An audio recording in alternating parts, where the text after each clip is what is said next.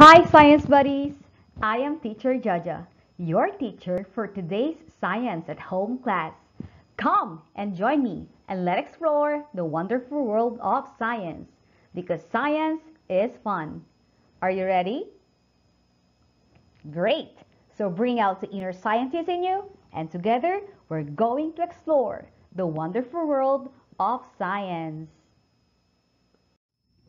Before we start our discussion, please get your science module number 1 entitled Does It Matter?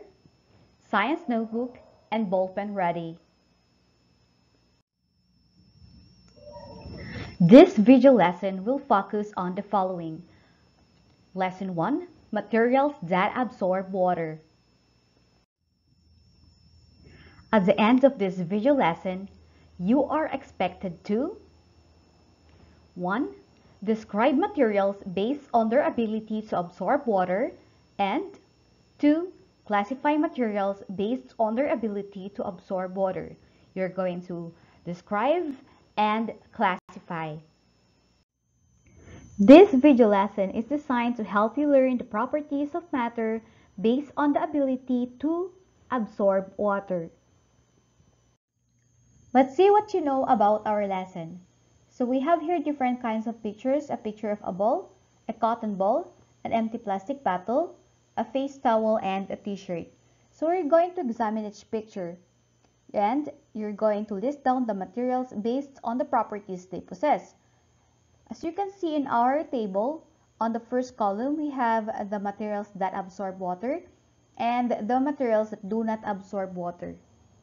So where do you think the basketball belongs to?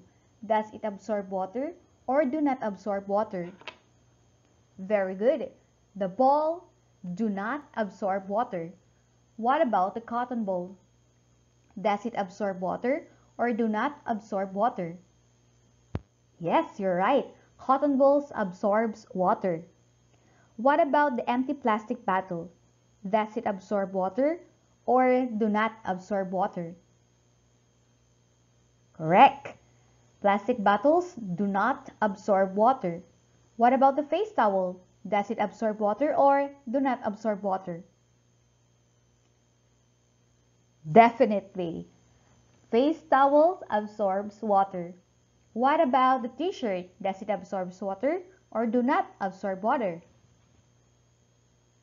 You're correct. T-shirt absorb water. So what is your score? Did you get a perfect score? If not, it's okay. Just listen to our topic and then you're going to learn about the materials that absorb water and the materials that do not absorb water. Okay, what's new?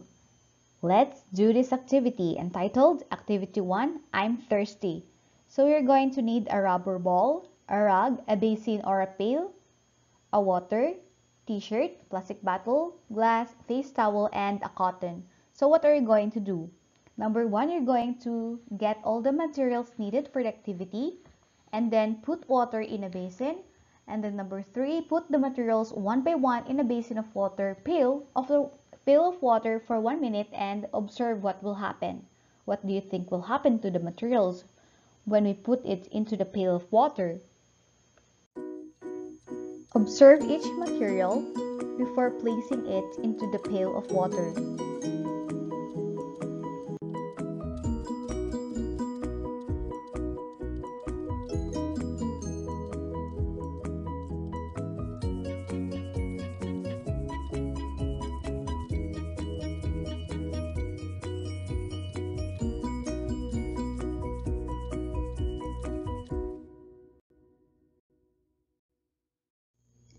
So what are your observations on the materials before placing it into the water? The rubber ball. Very good. The rubber ball is dry and light in weight. They're referring to the weight of the rubber ball. So it's dry and light in weight. What about the cotton balls? Same. Okay, very good. So dry and light. T-shirt, dry and light. Face towel, it is dry and light as well. The rug, it is dry and light. The plastic bottle, it is dry and light. And the glass, it is dry and light. So we are describing the state it is in, which is dry, and the weight, which is light. And now, let us observe if these materials absorb water or do not absorb water. Watch carefully.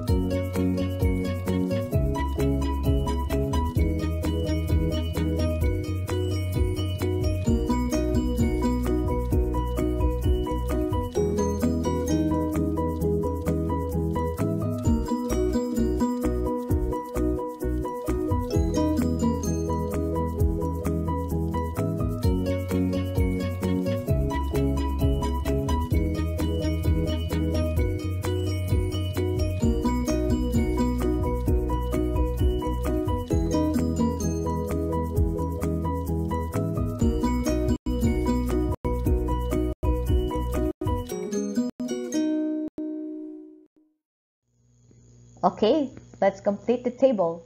On the third column, put a check mark if the material absorbs water and X if does not.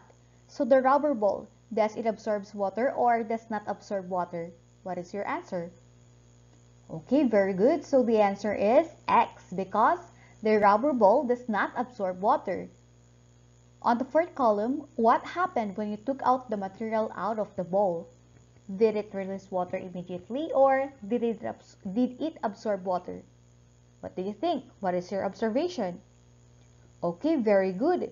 The material did not absorb water and because of that, it has the same weight. What about the cotton balls? Does it absorb water or does not absorb water? Yes, the cotton balls absorbs water. That's where we're going to put a check mark. What about your observation? Okay, it becomes wet, it becomes heavier, and when you squeeze it, it releases water.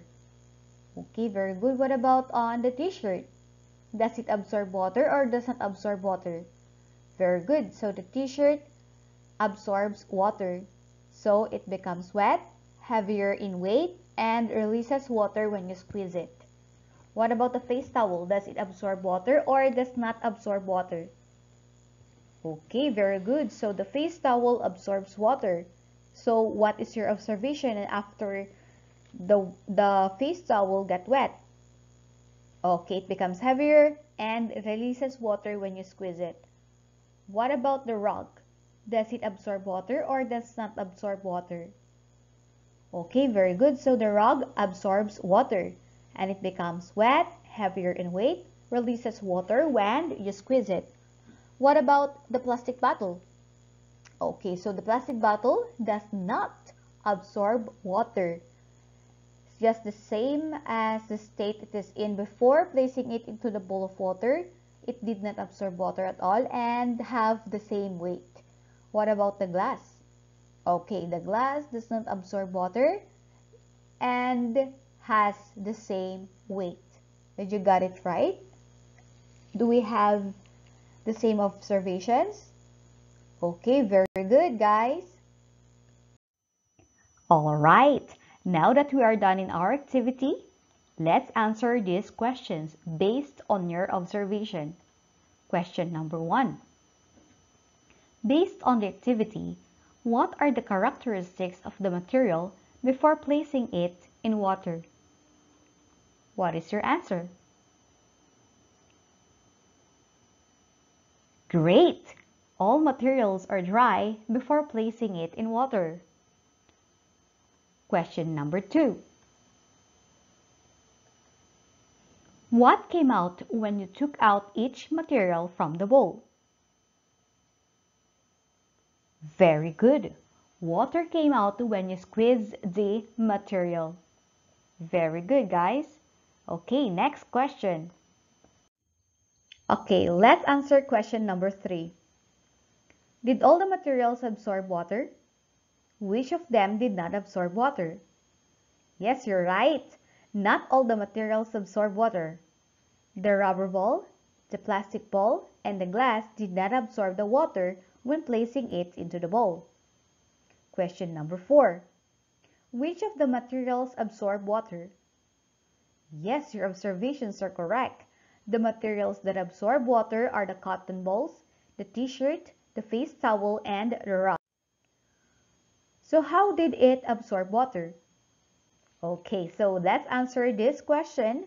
Why these materials absorb water while the others did not in our next slide. Absorb means to take something in such as water in a natural or gradual way. So water soaks in many materials.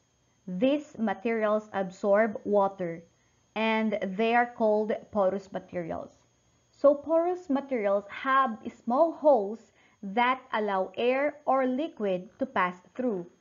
These materials are also called absorbent materials. As you can see in this illustration of a sponge, this sponge have a small holes into it. So sponge and cotton is very porous, which makes it a natural absorber of water. So when you're going to squeeze the sponge or cotton, water will come out because the water goes inside through the material. Repel means to move away. Ibig sabihin, when we say repel, hindi pumapasok yung water or air inside the material. There are a lot of materials that water will not soak into. These materials repel water. Non-porous materials do not allow air or liquid to pass through. Ibig sabihin, yung material, hindi pumapasok yung liquid or yung water dun sa loob. Just like this rubber mat. So, rubber mat is an example of a non-porous material. It is also called a non-absorbent material. So, rubber mats and plastics or any materials that made of plastic and rubber does not allow water to pass through. Bakit? As you can see in these illustrations, these are the molecules or the particles that made up the rubber mat. As you can see, the particles or the molecules are tightly packed.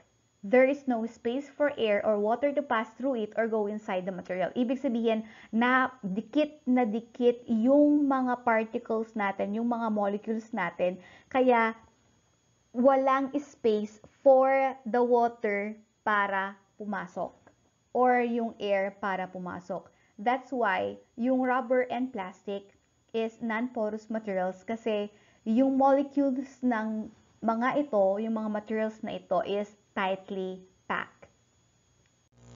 Remember, there are different materials in our environment that can be classified based on their ability to absorb water more than the others.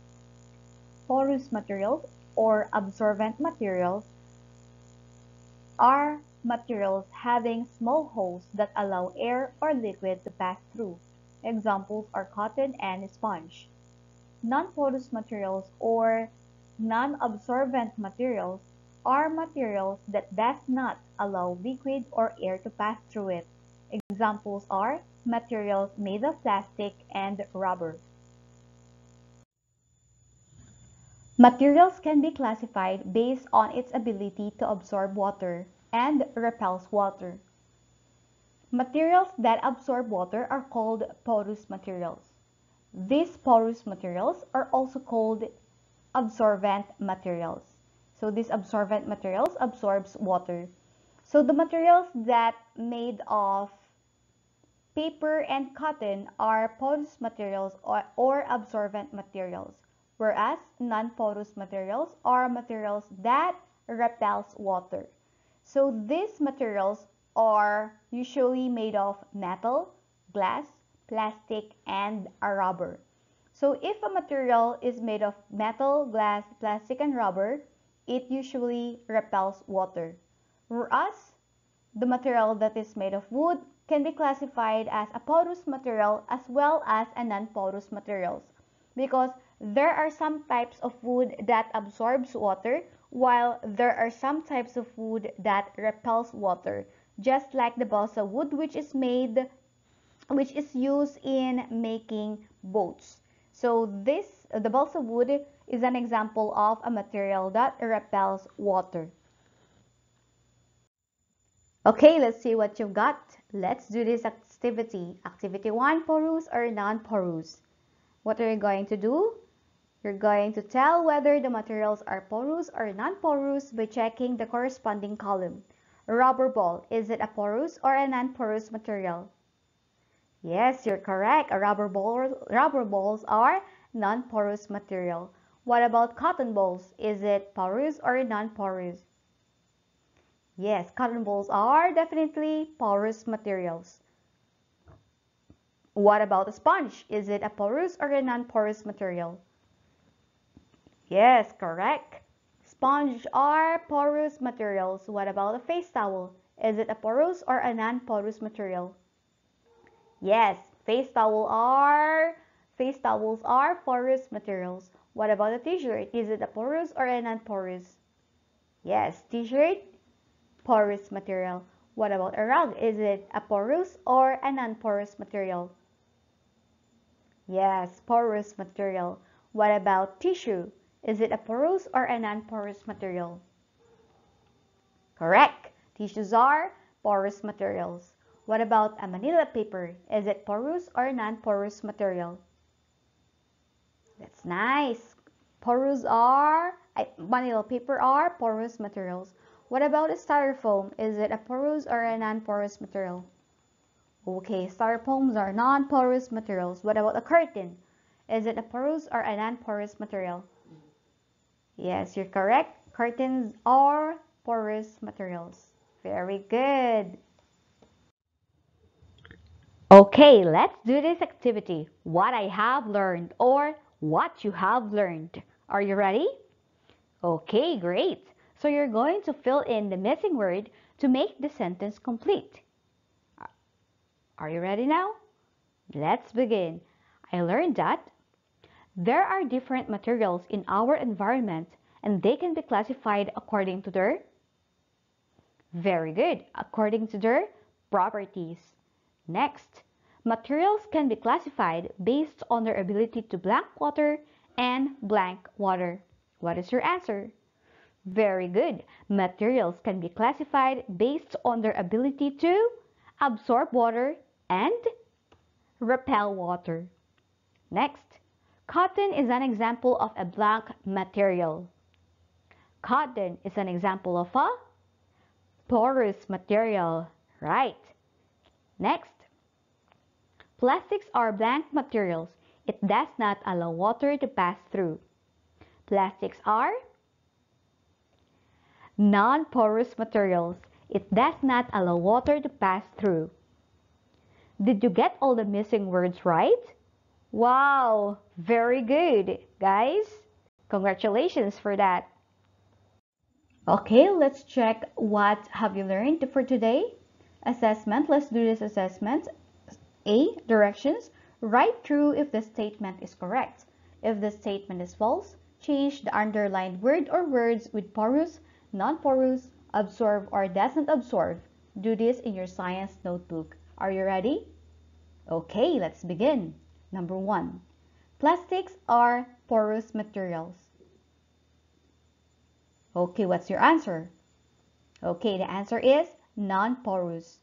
Number 2. Non-porous materials are materials having small holes that allow air or water to pass through. Is this statement correct?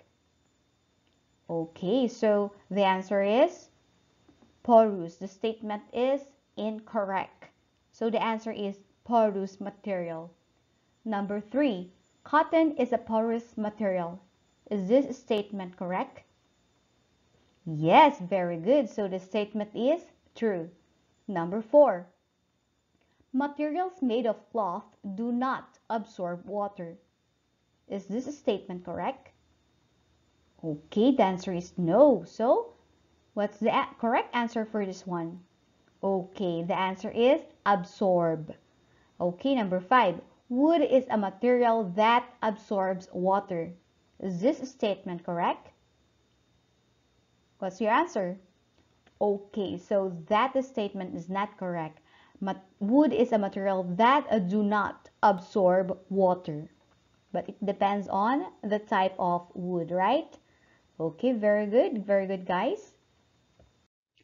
Okay, let's go to our next activity. What are you going to do? You're going to write A for absorbent if the materials absorb water and NA for non-absorbent if the materials do not absorb water. Are you ready? Okay, number 1, what's the answer? Okay, Na for non-absorbent. Number 2, plastic bag. Okay, Na for non-absorbent. Number 3, blanket. Yes, A for absorbent. Number 4, paper. Yes, A for absorbent. Number 5, plastic bottle. Yes, Na for non-absorbent. Number 6, cloth. Okay, A for absorbent. Number 7, Manila paper. Okay, A for absorbent. Number 8, handkerchief. Okay, the answer is A for absorbent. Number 9, rug. Okay, A for absorbent. And number 10, sponge. Okay, the answer is A for absorbent. Did you got it right? Okay, very good, guys. Congratulations. I am happy that you have accomplished the task given to you.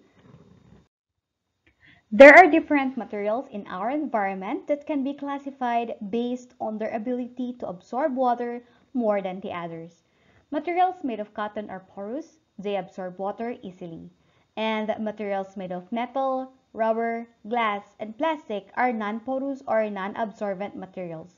They don't have holes or pores, that's why these materials are non-absorbent materials.